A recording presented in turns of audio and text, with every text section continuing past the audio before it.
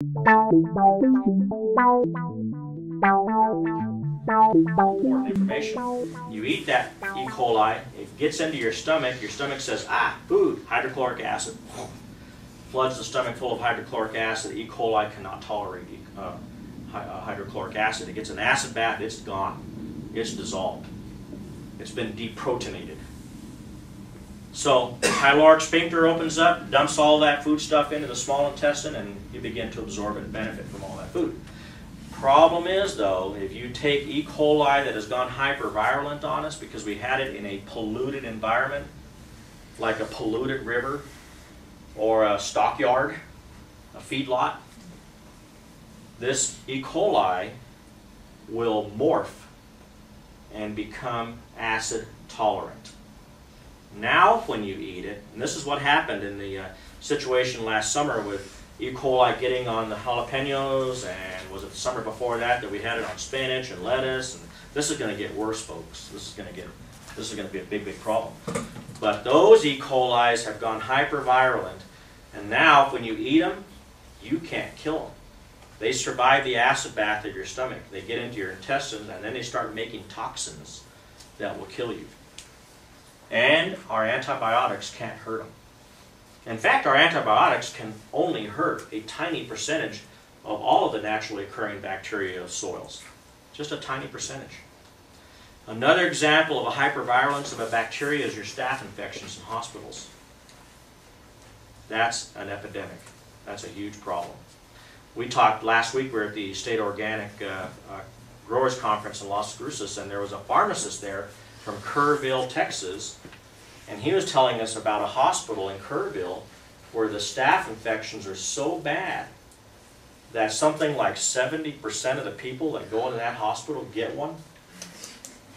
And they're going to tear the hospital down in order to solve this problem. They're going to destroy the hospital and rebuild a new hospital. But he said it doesn't matter because you're going to do the same thing. The same people that were working in this hospital are going to take all of their files and their clothing and their chairs and their desks, and they're going to take it over to the new hospital and contaminate that one, and not going to solve the problem.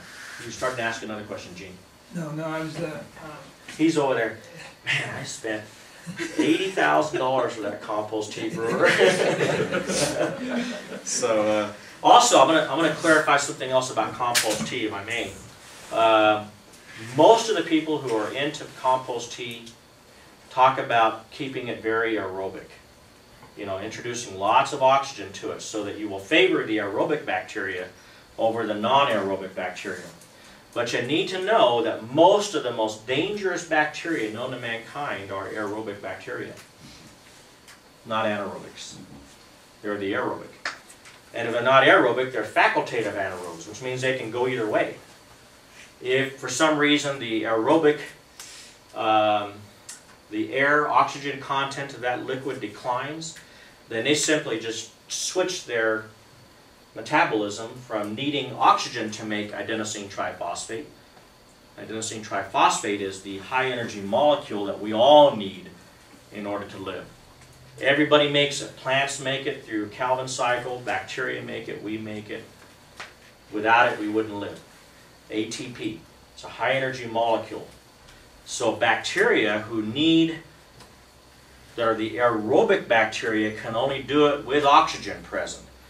The anaerobic bacteria can't do it with oxygen. In fact, it'll stop them. It'll kill them. They need a totally oxygen-free environment. And in the middle, we have our facultative anaerobes who will do it either way. They'll switch on us. They're the survivors. An example of a facultative anaerobe is going to be E. coli, listeria, cholera, salmonella, botulism. You've all heard of those. You can't kill them in a compost tea environment by keeping it charged full of oxygen. In fact, you're just going to encourage them. You're putting lots of food in there in the form of dissolved organics. They love that stuff. And then you're going to agitate it and stir them around, and they're going to love that even more. So if they were in the compost, they're going to be in the compost tea. You cannot exclude them. Unfortunately, most of the people who are out there looking through microscopes and saying, oh yeah, there's squiggly things in there, swimming around, you know, good compost tea.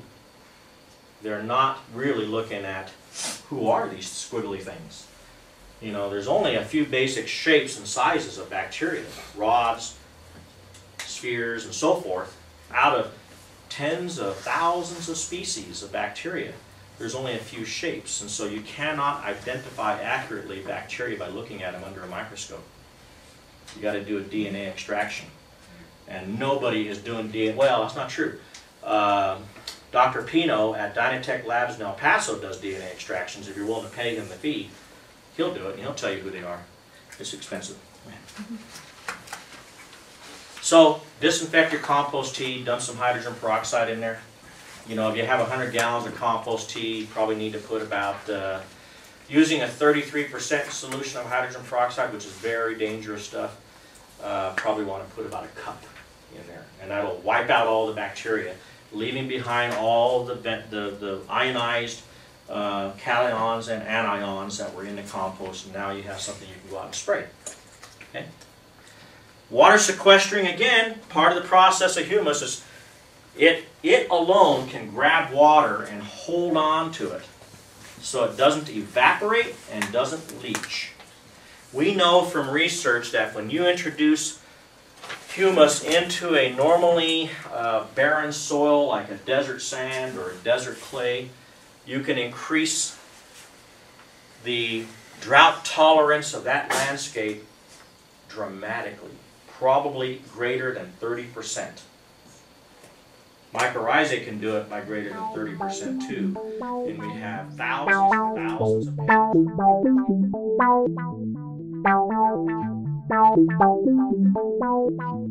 of